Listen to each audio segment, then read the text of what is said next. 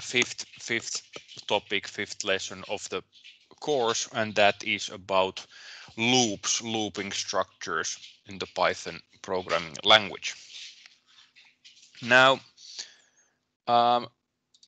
if you remember back to last week where we talked about conditional statements, so basically the if-else structures, how to make some sort of logic for your program. So conditional statements are those program structures that you can use to alter the sequence of execution. So you have multiple lines of code, but you only want to execute some of them depending a bit on some predetermined conditions. And that's of course what you can do with the if else statements.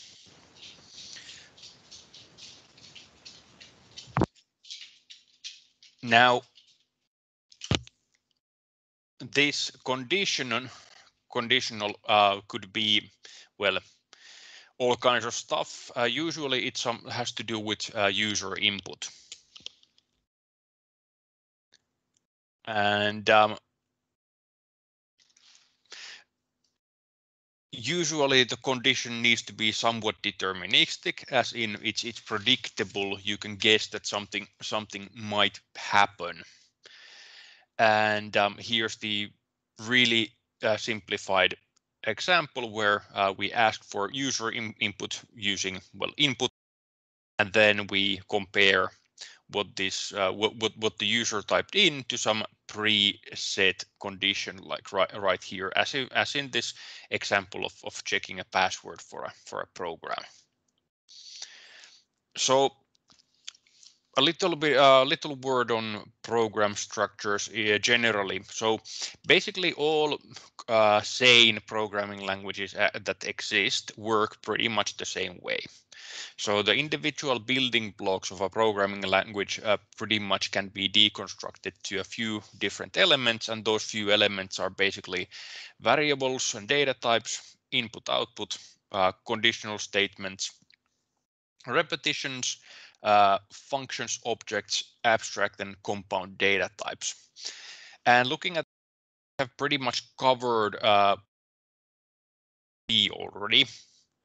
And today's agenda is basically on these repetition statements, and then there is only a few building blocks left. So this is why we are covering the course material in the order that we are covering it in. So there is a very good reason as to why these are the topics that we cover. It's because they are the same in all programming languages.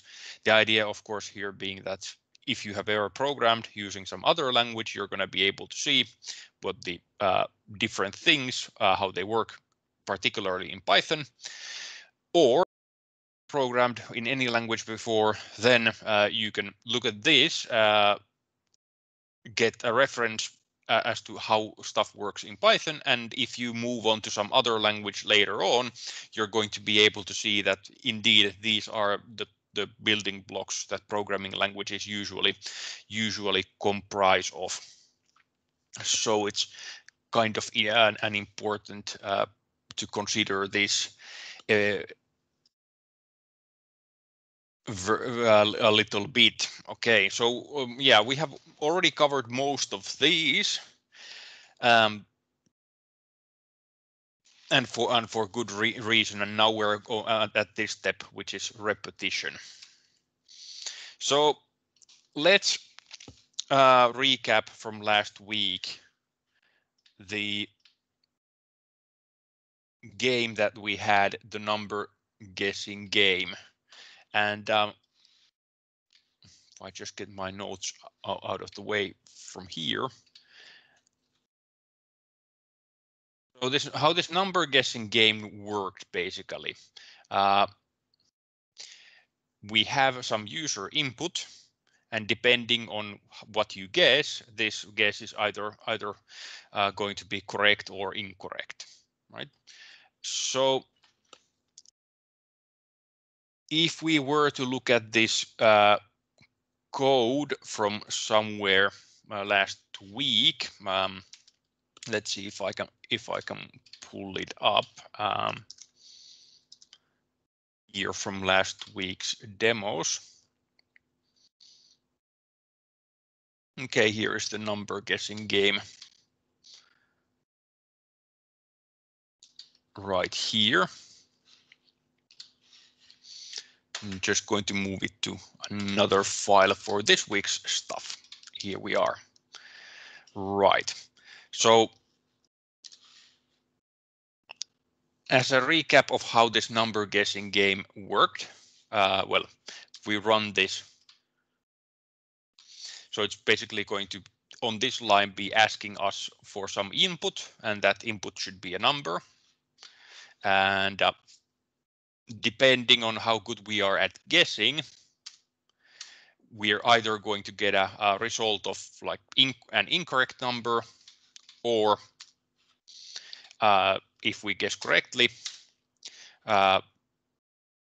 the output is going to be that this number was correct. We have won the game. But this is a very simplistic number guessing game, of course. Now, the next thing to start to think about is what's wrong with this number game. Well, you might say, well, there is nothing wrong with the game. It does work, and yeah, it does work. Although it's a bit tedious because you have to run this code all over again for each guess. So if we look at it once more, so when I run this all of this code, when I run it once, it's going to ask me for one guess of a number, and if I get it incorrect, it's going to say, okay, please try again, but the program itself is not asking me for more input. So if I want to guess again, I have to go back to this code and run it once more. So, and I have to do this as many times as I feel that playing this game is fun or beneficial, or whatever is the reason for me playing this game. So for each of these guesses, I have to go here in this code and press F5 or go to this run menu and just run it all over again. So that's one problem. The other example is we have no way really of calculating any score. So because I keep running the code every time I want to take a guess, this is not going. The game is not going to tell me at the end how good of a guesser I was. So arguably, the less time you use in guessing, the better you are at this game. So basically what this is trying to introduce us to is the thought of what if we could just repeat this game until we find the correct number. And also at some point, what if there was a way of keeping score as well? But more on that later on. So if we improve this number guessing game, the idea here is illustrated on this slide, but I will just type it into the source code as well. So what you might do is you might add, or move all of this code, all of the code that does the guessing work for us, basically. What we might do is we might wrap it inside a repetition block, like that. And we're going to go into how this repetition block works in a second, but for now, let's just do the minimum modifications to this so that it works, so I can demonstrate exactly how this works now. Okay, so basically what we add is two lines. They are represented in red. So this while true in the beginning, and this break keyword somewhere in the middle. Okay, so now if I run this program, this should be considerably improved. So now what the number guessing game does here at the bottom, it's going to ask me to guess for a number. And when I press enter, it's going to evaluate my guess.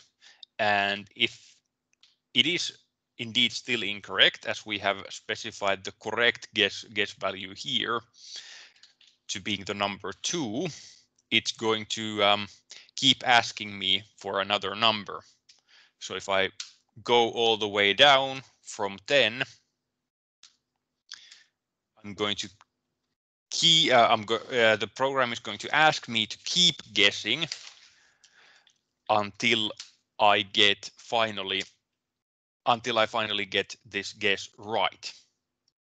And when I get this guess right, so I'm going to just try with number 2 right now. I get a different message displayed saying, instead of saying incorrect, please try again. The message now says correct, you win the game. And also you can see, as you can see here from this prompt here, this input, what this interpreter is giving me, it's no longer asking for input. So we also, the execution of this program also stopped at this point. This is because I added this keyword break to indicate that this is where we want to end the game.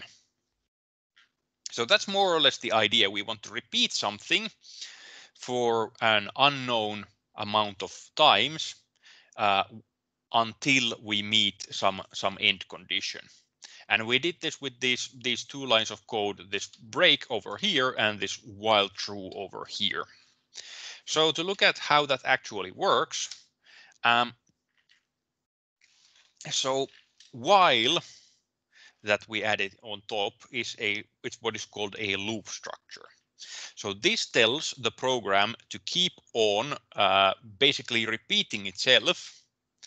And how you're supposed to read this is the program repeats itself while some condition is true.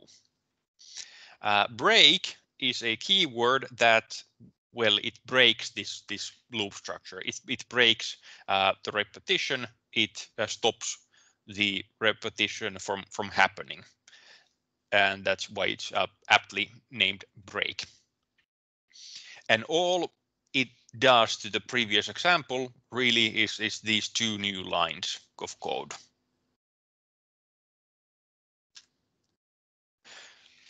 So briefly on the loop structures in the Python programming language. So repetition structures, like the while, are more commonly called loops. Basically because you can probably imagine a repetition as a loop of doing something. So imagine we have the program that's going to flow somehow and make a loop, and then it's going to continue doing its thing while, well, my loops are not very rounded, but you get the point. So while this probably is not the best representation of while it's called a loop, that just happens to be what we call the repetition structures normally. There happens to be 2 different and distinct looping structures in Python. One of them is called while and the other one is called for. And we already saw the while loop in action. So the difference between these is, the formal definition is here. So while is always used with some kind of a condition, and it's very similar to the if statement. So an if statement is saying if some condition exists or if some condition is true, then we execute the following line of code. While is similar, so it's saying while some condition is true, while some condition exists, we are going to repeat this line of code as many times as possible. In human terms, you might, for example, think of this as saying something like, while it's hot outside, you must remember to drink fluids. So the emphasis here being on this word while. The for loop is slightly different. The for is used for going through collections of things. Now we will get to what these collections of things are in a moment, and actually in more detail later on in upcoming lessons. But the one thing to remember here is this is how the for loop works in Python. It's actually not the way most for loops in most programming languages work. So this is something to remember. This is how it works in Python, and it's how it works in Python only, pretty much. So if you have experience from some other programming language, this is going to be slightly different. Anyway, for Python's for, what for is used for, basically in human terms, you might say something like for each number between 1 and 10 in order to count to 10. So here the emphasis, well, not really on for, but for these for each, or for each number even.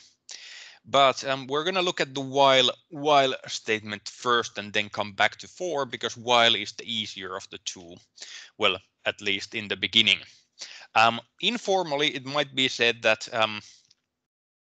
if you don't know exactly how many times you need to repeat a line of code, so you don't know exactly how many times your loop goes over, then you should use while. If you can put a specific number for your repetition, so for example, you might say, okay, I know that this is going to take exactly 10 rounds, or you know that it's going to be the number of rounds is going to be a multiple of 5 or something like that. If you can put a numeric value on it, then probably what the loop structure you want is actually for. But again, we're gonna come back to both of these loop structures and look at them in detail. But that's just the high level definitions and use cases that they might have.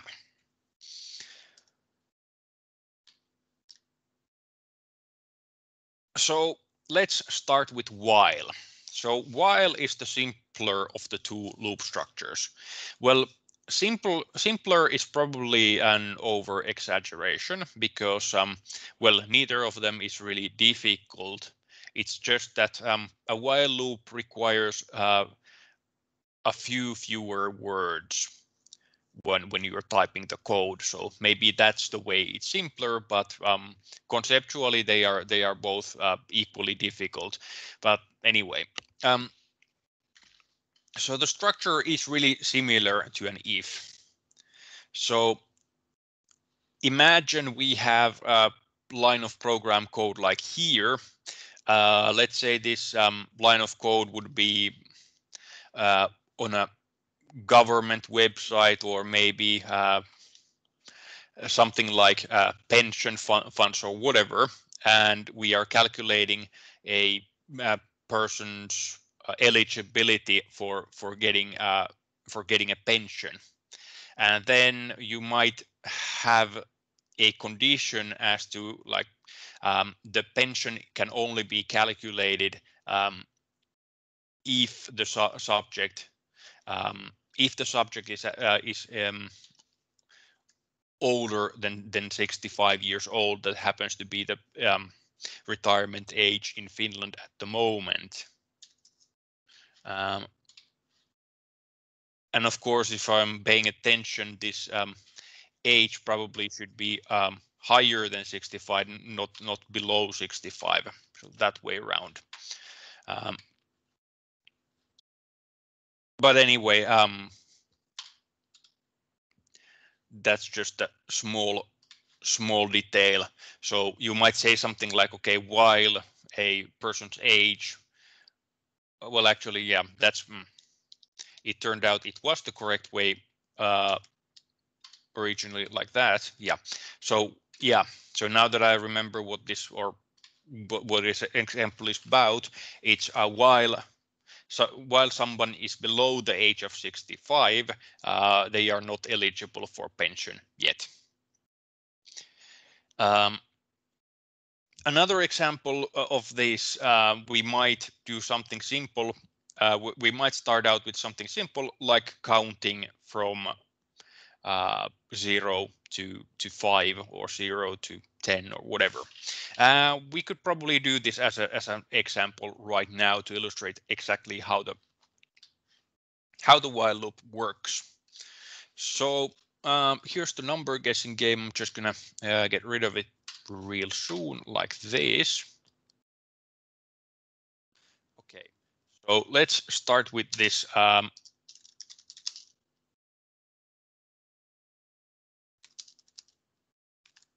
example, and let's say we're counting from 1 to 10. Okay, so what is the algorithm for counting from 1 to 10? Well, you have to start from somewhere, right? So let's start counting from 1, and why we're counting from 1 and not from 0, like in this example? Well, because humans tend to count starting from 1 and machines tend to count from starting from 0, but since this is a human-oriented example, I'm just going to start from 1. And then I'm going to say, okay, while this number is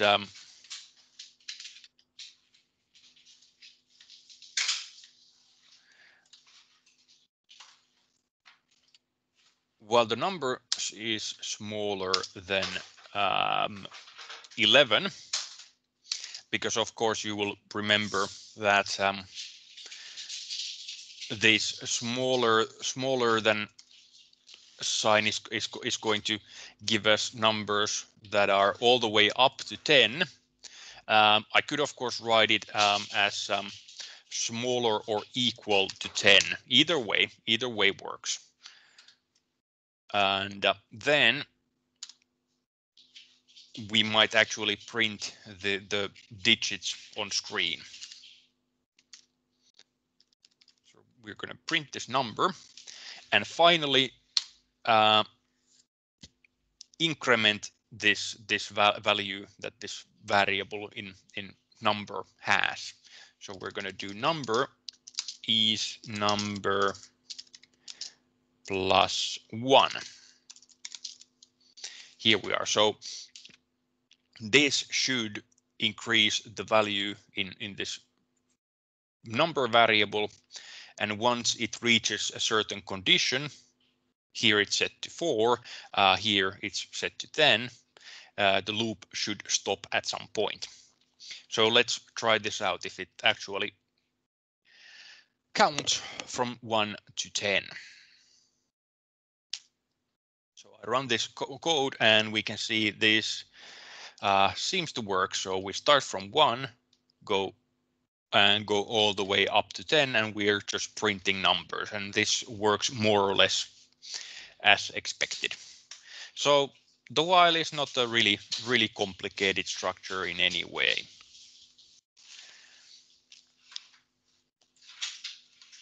One of the things to remember from this is that much like the if statement, we do need some condition here. And in this loop, it's even more important than in the conditional statement that we do have this state condition here, because that's the end statement for our, or the ending condition for our loop. So while this sentence here signifies that while this variable number has a value that's lower or equal to 10, that means that when number does reach 10 or or something bigger, this loop will stop.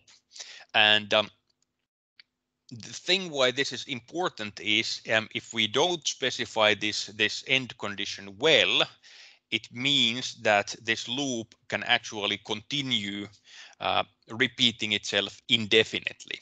So there are actually ways to make what are called infinite loops. So it's rather important to remember to make this end condition happen at some point. Equally important here is to actually address this end condition. So here, this last line increments this variable that contains our the variable from our ending condition.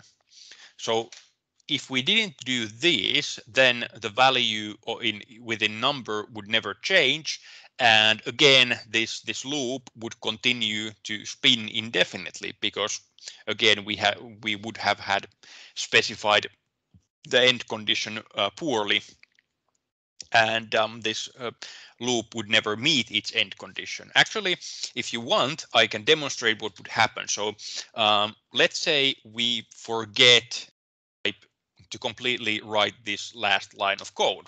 So what we're only saying is while number is smaller or equal to 10, then we want to print that variable number. Okay, what happens if we just don't specify this end condition at all? Well, we have specified an end condition, but we know that this variable is not going to reach values of 10 or more, so this is never going to end.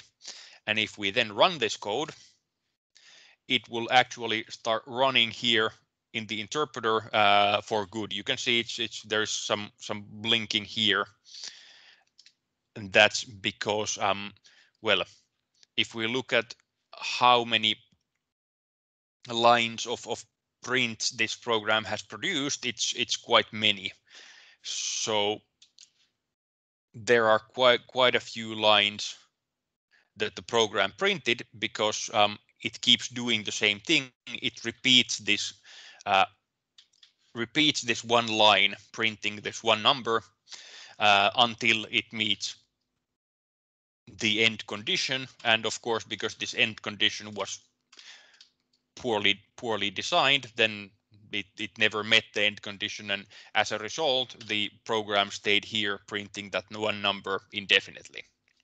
If you're wondering, by the way, how did I get the program to actually stop? You can see it has stopped, so it has stopped running. So the thing here is that in this interpreter window, if you hit Control and C, so the control button on your keyboard and C, that is basically a way of stopping a runaway program from executing. So that's like a panic button that you can use. And that produces this red error here that says there was an error, and that error was a keyboard interrupt. That keyboard interrupt comes from me pressing that panic button or panic keyboard shortcut Control plus C. Anyway, so that is just to illustrate what happens if we have if we are not paying attention with when our loop ends, or not making sure that that end condition will ever actually become true. And once we have this end condition covered, like here, we can again run this once, and you can see it only counts from 1 up to 10, and this program only takes 10 rounds to run, and it will end at some point. Okay, so more on these end conditions, and this is just because it's important to have that end condition and to make sure it's well designed. So the while loop will keep repeating that code inside it. So it will keep repeating the following code block as long as that condition you have set is true. It's quite important to make sure that the loop does have an ending condition, because otherwise it will continue forever. The computer will run that piece of code forever unless you actually manually stop it. And another point, similar to the if statement, you can also add more than just one condition by using the AND keyword. I don't think I have any examples of this here, but it's just something to keep in mind. So if you want, you can specify multiple conditions by using AND. That works the same way as demonstrated last week using this AND keyword.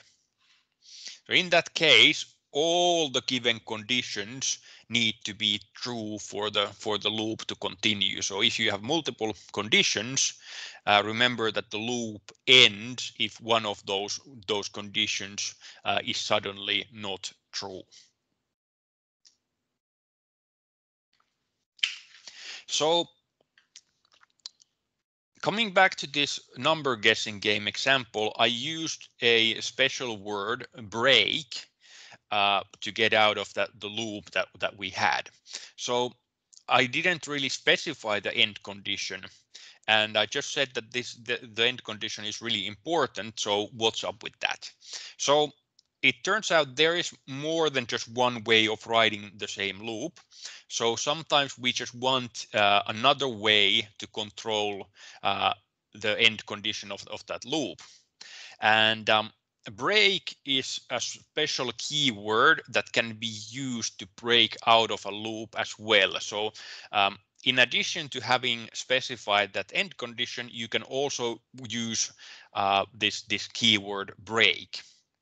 So to demonstrate what the break does really in a really simple way, if I added a break statement at the end of this code block here, and then I would run this program, basically it would stop. This is now going to stop counting from 1 to 10. Instead, well, let's see what it does. So if I run it now, instead it counts to 1.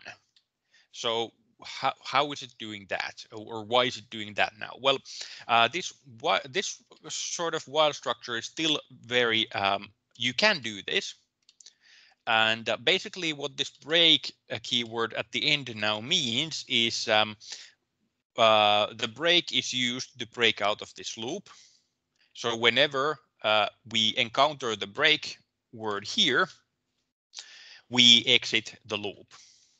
And of course, because we have only just started, and this is here at the end of these three statements, the loop will only go around for one. This block will only execute once. Maybe to better illustrate how it would work is to so once again, just to refresh your memory, this is what it should do. So it should count from 1 to 10. So maybe we should add some other condition at the end of the code. So let's see, we can use a while repetition structure together with a conditional statement like the if.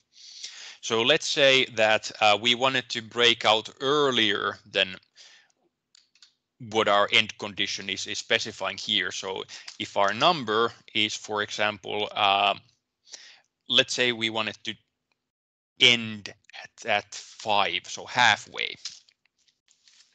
So at the end of this loop block here, we just see with this if statement if the value in number is going to be equal to 5. And at that point, we want to use the break. So instead of just having the break at the end here, which will prevent the loop from running once, let's have it inside this if statement here, and let the break come when number hits the value of 5. So now if I run this code, you can see it counts from 1 to 4. So, well, you can see now that break is also used to end this loop. Originally, this loop should stop at 10, but with break, we have forced it to cut its execution a bit short. I guess the only thing to note here is see how it actually stops. The numbers here stop at 4, even though we specified the end condition here to be 5. So if you read this line after line, you can probably figure out what's going on. So we are first printing the value of this number. So for example, printing this line of 1 or this line of 2 or 3 or 4. And only then we are incrementing its value.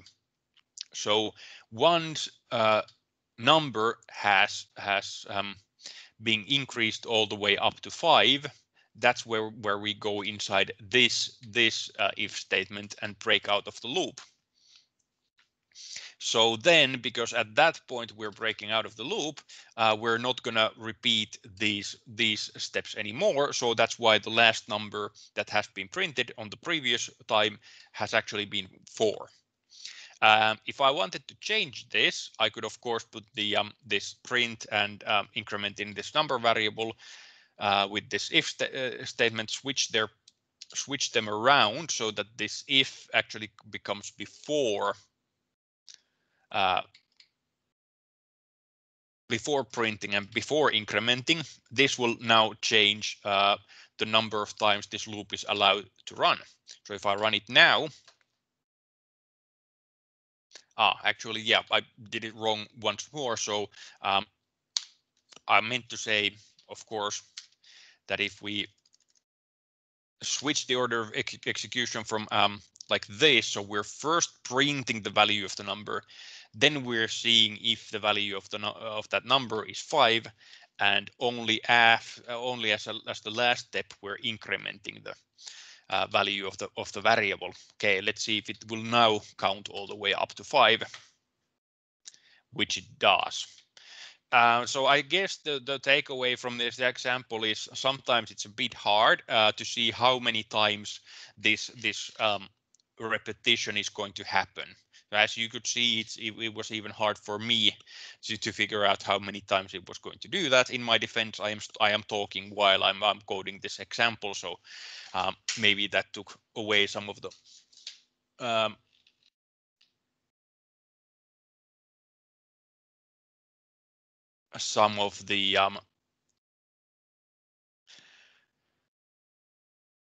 brain power that I meant to use in making this example.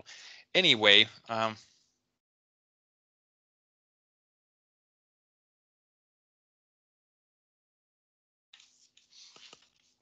to move on. So yeah, we looked at this already. So the break is the special keyword that can be used to break out of a loop.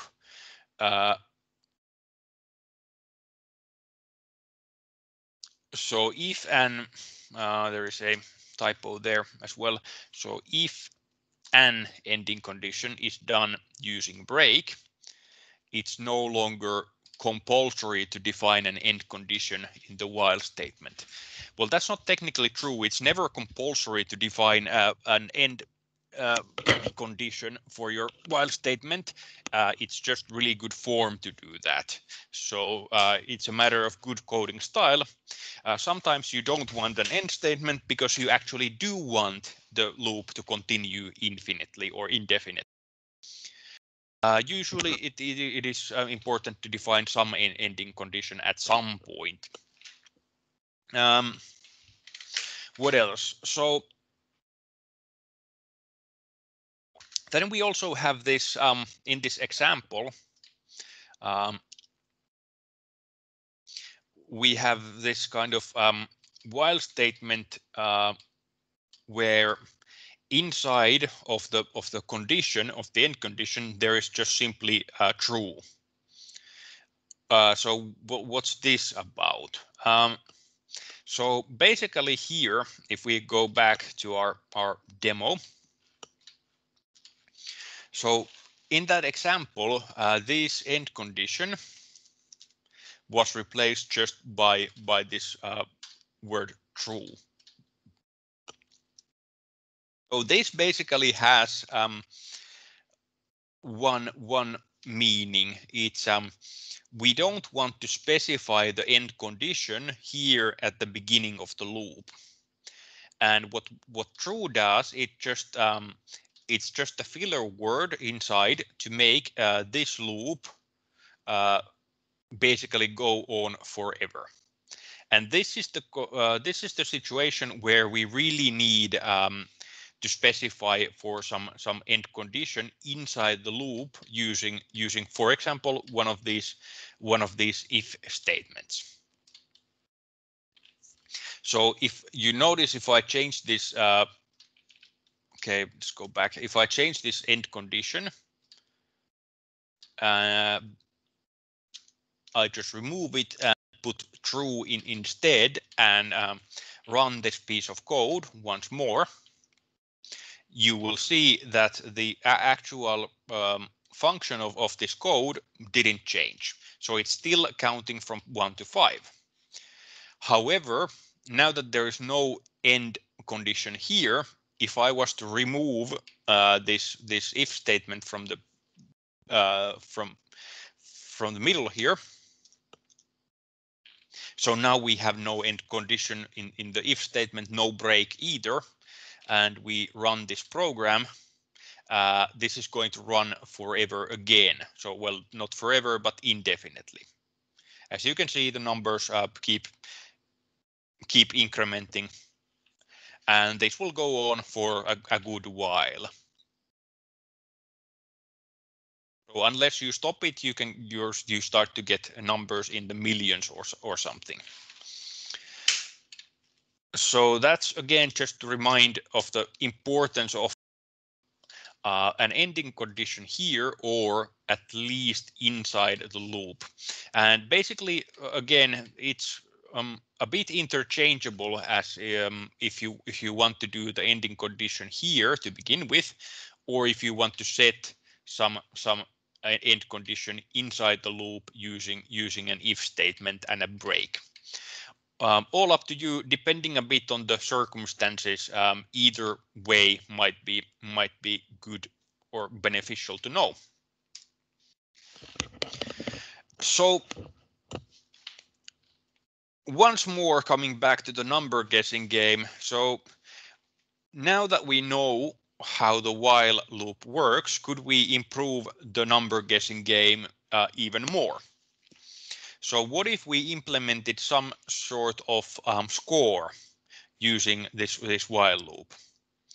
So we're going to do that basically by setting a maximum number of tries that a player is allowed to have, and we're just going to set that to 6, and we're just going to modify this loop so that the game is only going to be on while we have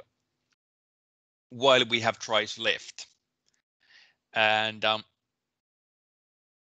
we're also going to make a line of code here that basically just takes one try out of maximum number. So on the first run, for instance, 6 minus 1 is going to be 5. So you have 5 guesses left.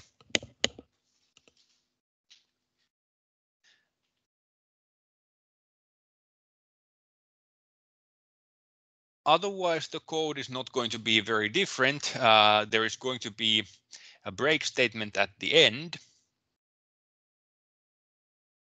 when we win the game, and otherwise, let's just see how this code would work, or how code will work. Okay, so there's this demo. I'm going to get rid of it here, like this, and then we have this number guessing game once again.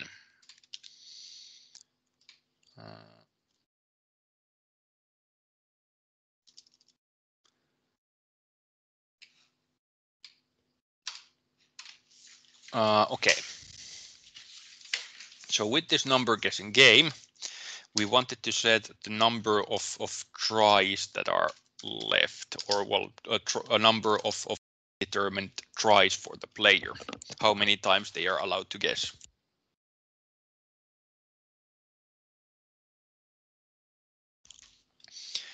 We're going to set that to 6 initially, and to change the end condition of this loop, we're going to need while there are some tries left, and while tries left is or greater than 0, right? Because this will keep us running while there are some tries left. And the first thing we want to do is decrement that number. So tries left is tries left minus 1.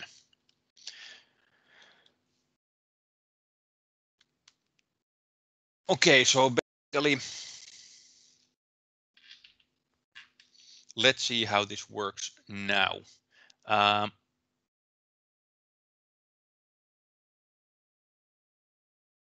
Well, actually, let's do one more modification.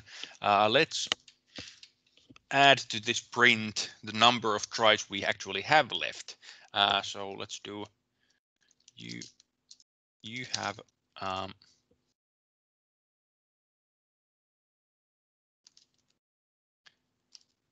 tries left.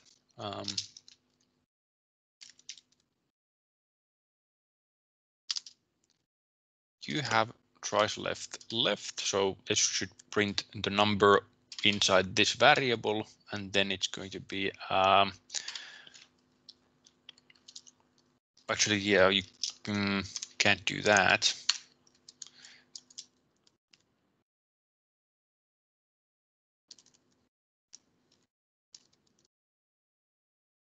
Okay, here we are.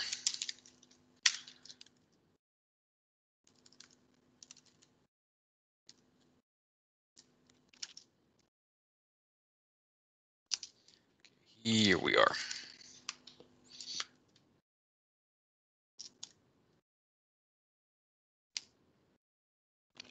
Okay.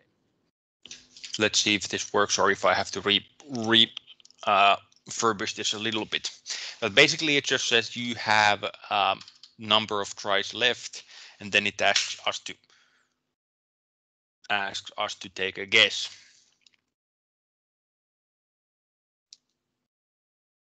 Okay, so now the number guessing game says we have some number of tries left.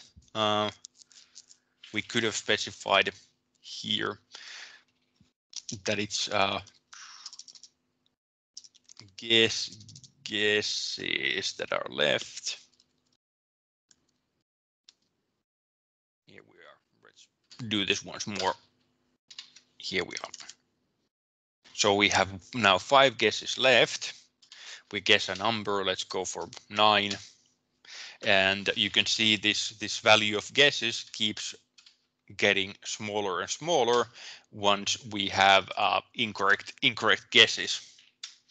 And the interesting part here is what happens when we go down to just 1 guess. So if we do one more incorrect guess,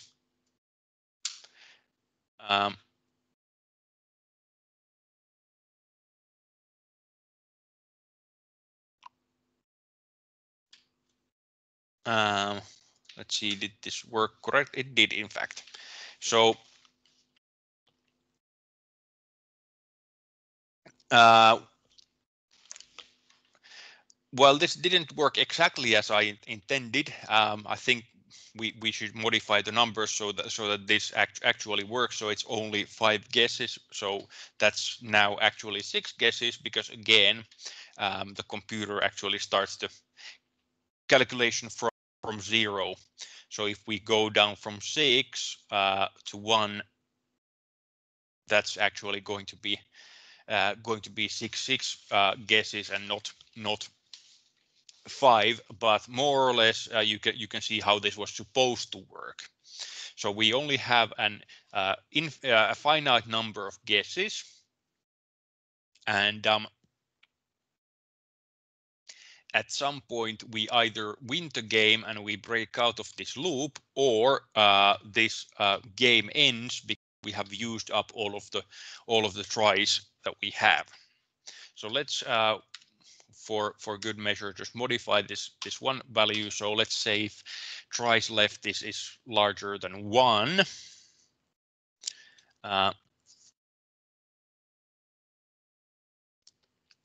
if this would now get us the correct number of guesses. Let's see again. So that's 5 guesses left.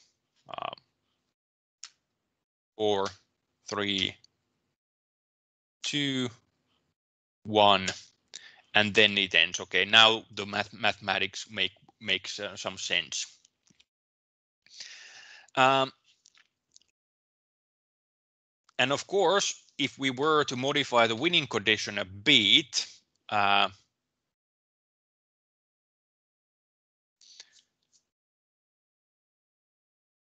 so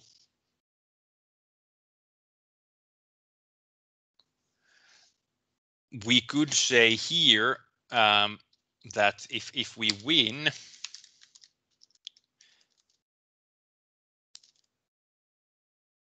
let's say we could print our number of tries that it took to guess the number correctly.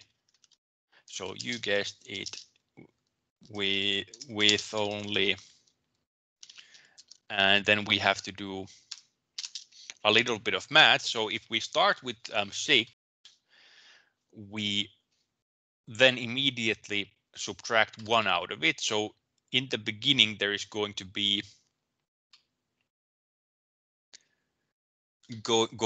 just 5 guesses. So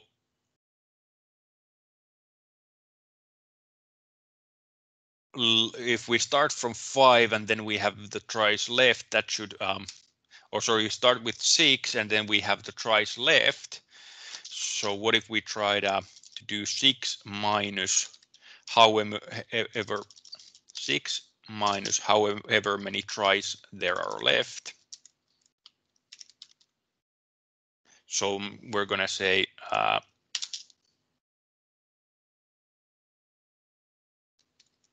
let's see if this will work. So we're saying something like, you guessed it only with 5 guesses, and they are going to be guesses remaining. Actually, here we need to say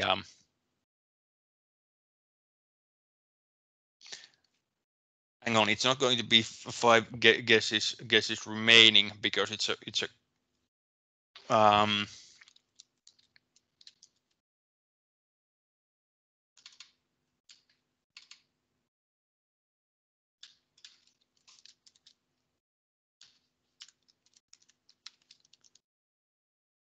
yeah. So okay, so if we start with 1 and then we subtract whatever the tries left is, that should give us the number of guesses it took us to get this far, I think. Well, let's figure it out. One of the best things about programming is, of course, we can do the code and then just test it right here. So we have 5 guesses left. Let's guess a number. If the number was we know the correct number is 2, so we might just try to win the game straight up.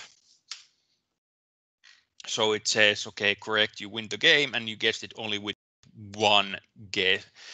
You used only 1 guess for it. Okay.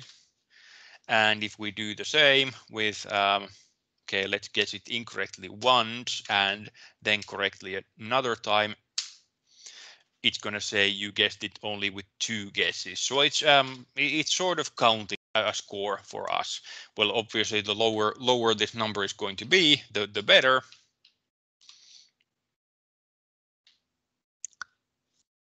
And it sort of works as well. So this is more or less the idea that we're trying to get to. So a little bit better improved control of how many times we have been in this loop, and when this execution of this code block is actually going to end.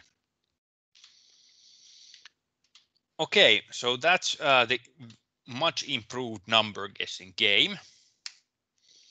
Then I think it is time to go for and look at the for loop, the other type of repetition block that exists.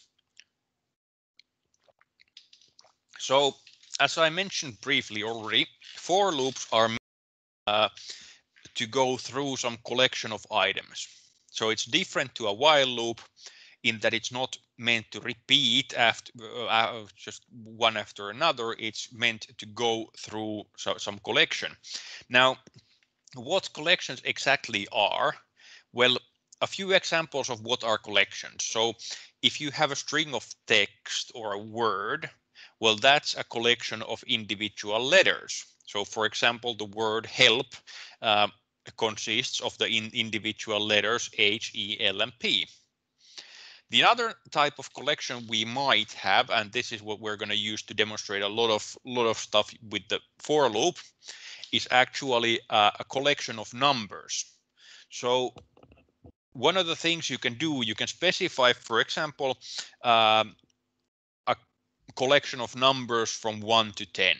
This is done using a command called range, actually. We will come back to this very shortly. The syntax for the for loop is not too complicated. So you start off with this for keyword. Then what follows is a variable name, followed by this keyword in, followed by some collection. So this really, while it's a bit verbose, it's really not very complicated. So if we try this out in practice, just gonna get rid of our number guessing game real quickly here.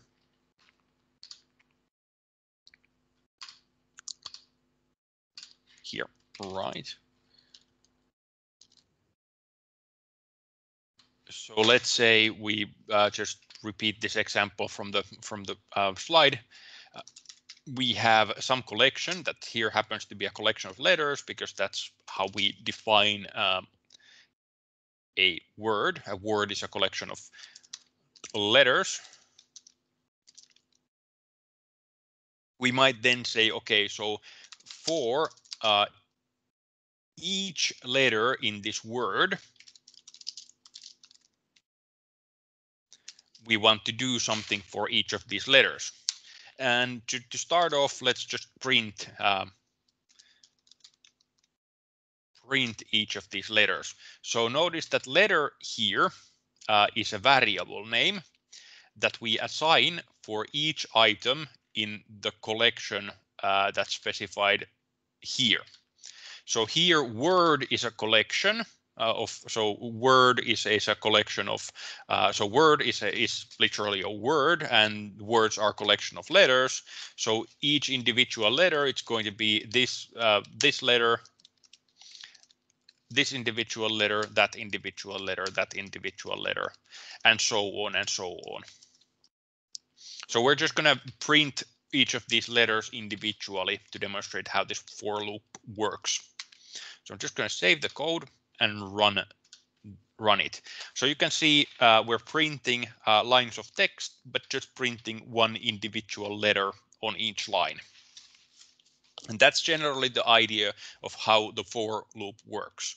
We're specifying that we want to print, we want to get items from a collection one at a time and do something for them.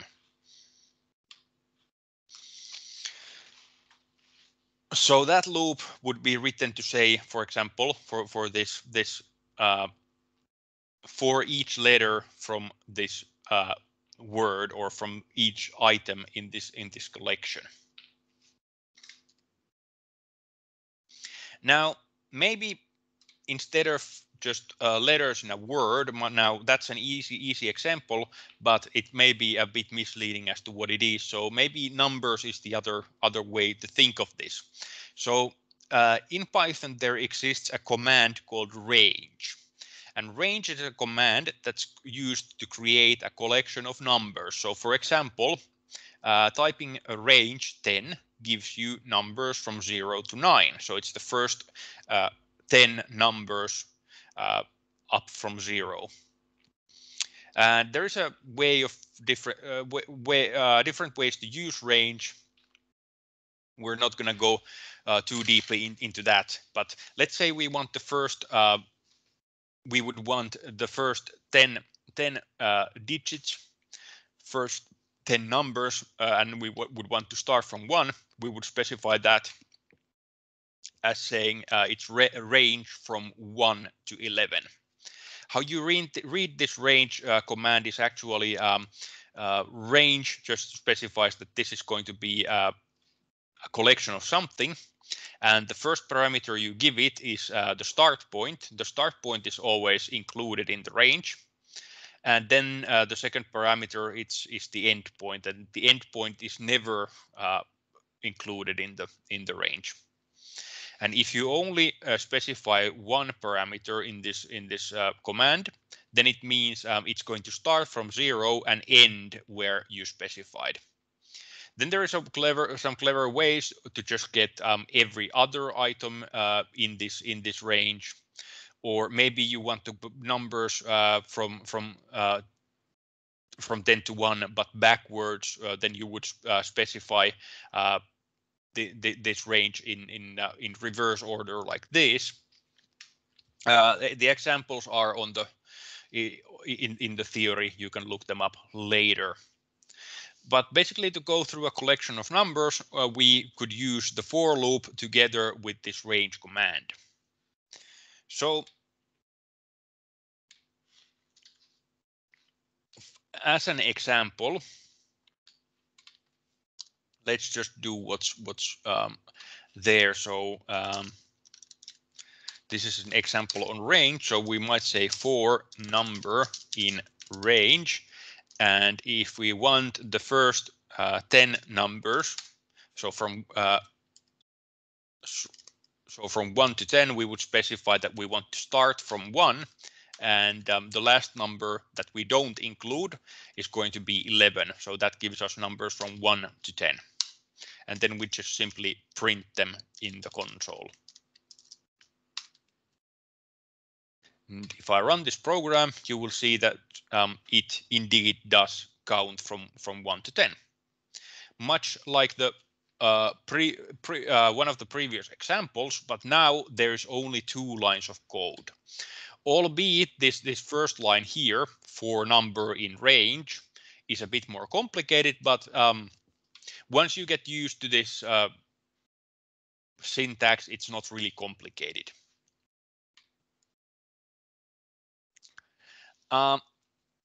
Then, of course, the for loop works pretty much the same way as it does with the while loop.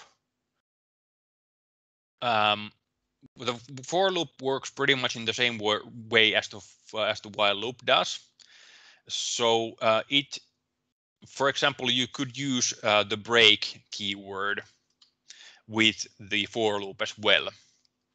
So let's say for some reason in our example where we're again counting from 1 to 10, we wanted to stop earlier, we could use an if and a break together to stop earlier than we initially wanted. We could do that. So here we would say if the number, if we want to stop at number 5, we break. So this would actually again give us the first 4 numbers, and if it's not if it's not number 5, we just proceed to the next line of code here. So this should give us the first 4 numbers, as you can see.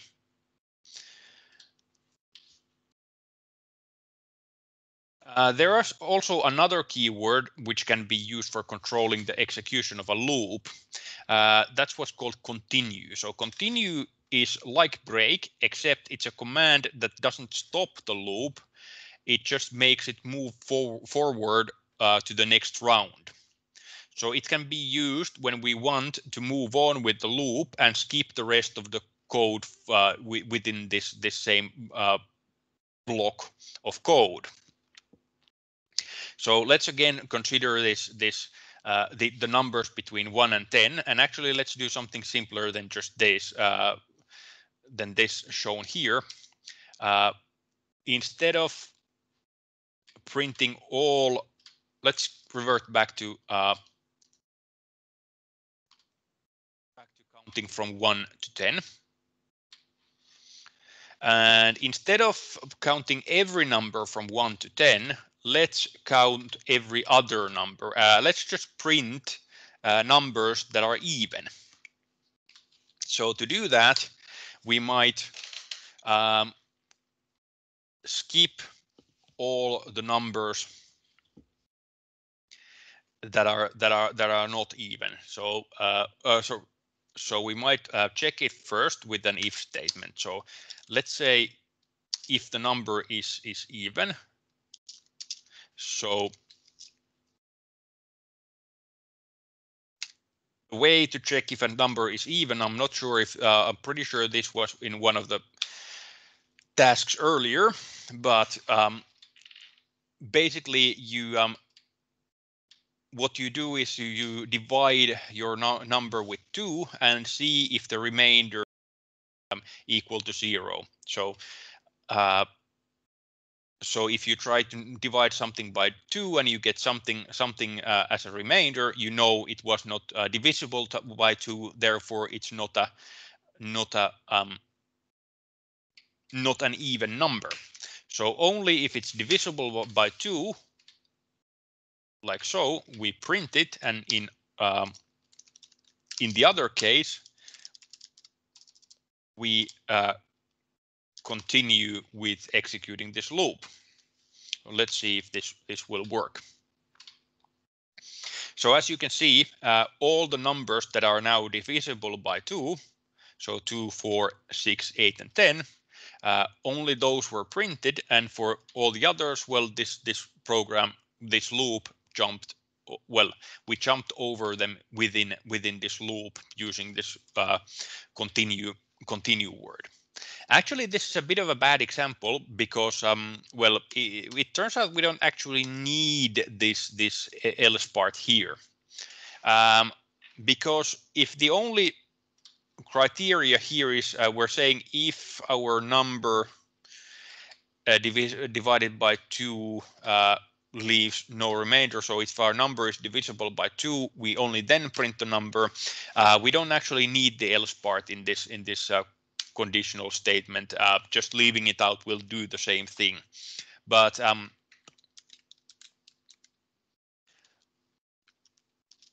maybe some of the examples in the theory illustrate better what to use continue for. Well, anyway, you can see these work pretty much the same way. So we have these 2 alternative code paths. So in case number is not divisible by 2, we just continue with this loop.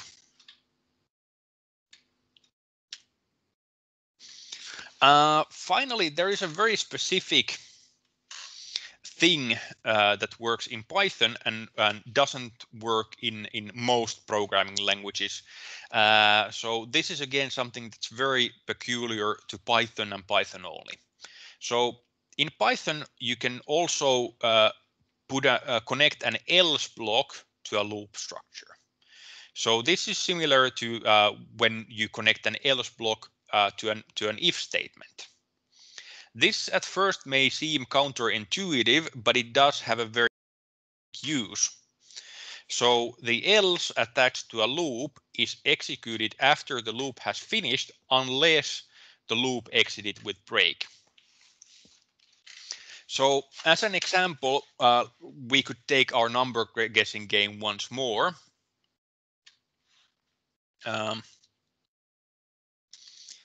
While we first get rid of this example here, and we have the number guessing game here. Okay, let's see if we can still improve the number guessing game a little bit.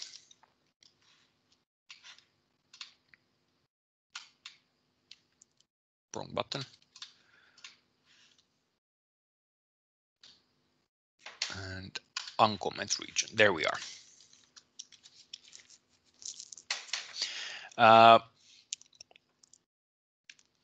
So as you remember how this worked,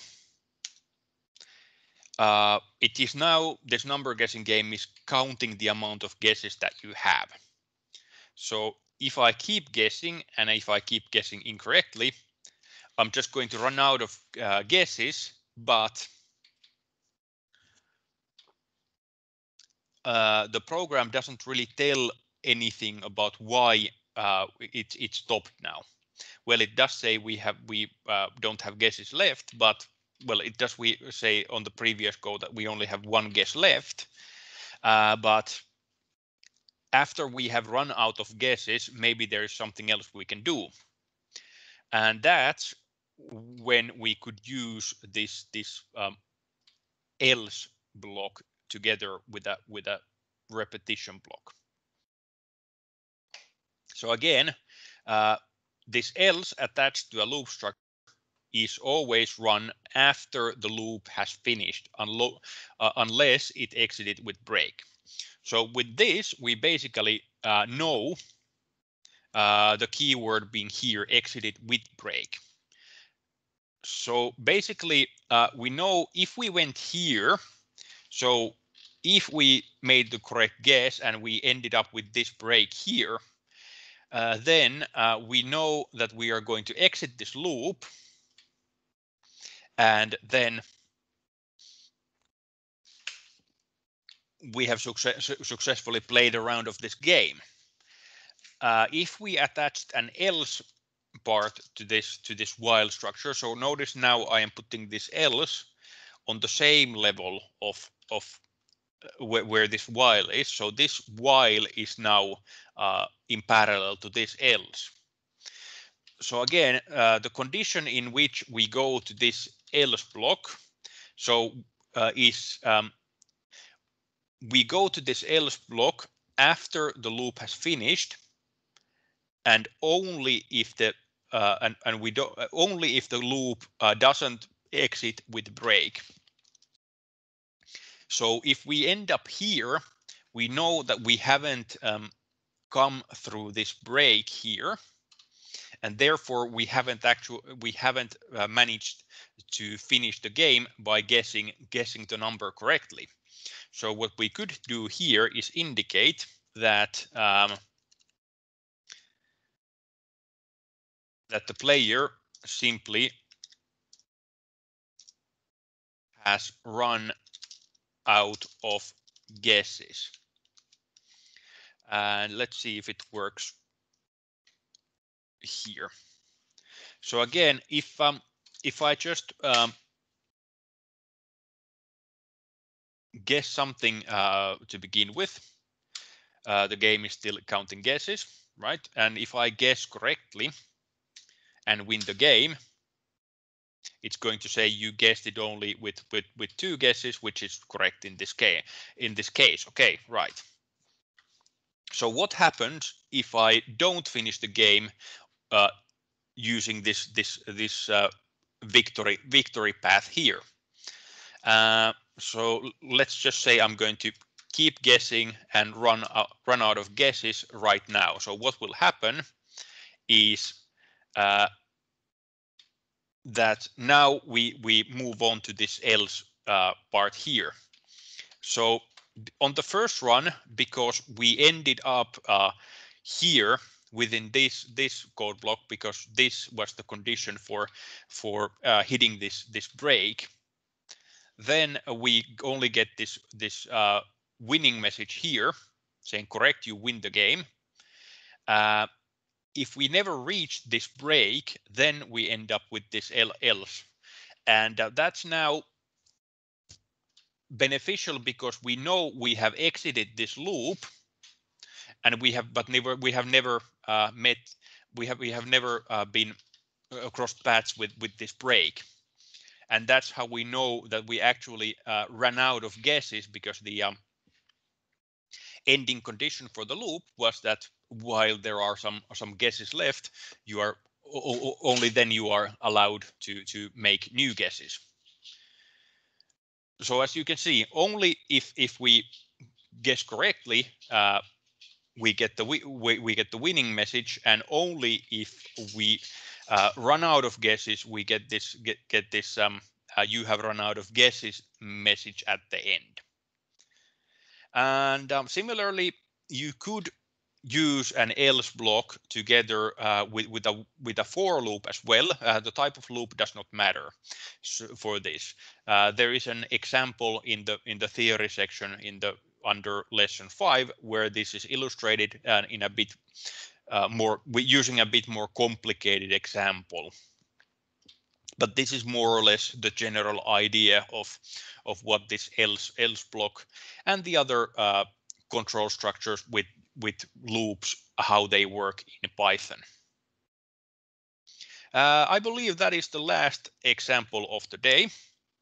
So I'm just going to turn off the recording in case anyone who is attending want to chat a bit more about this.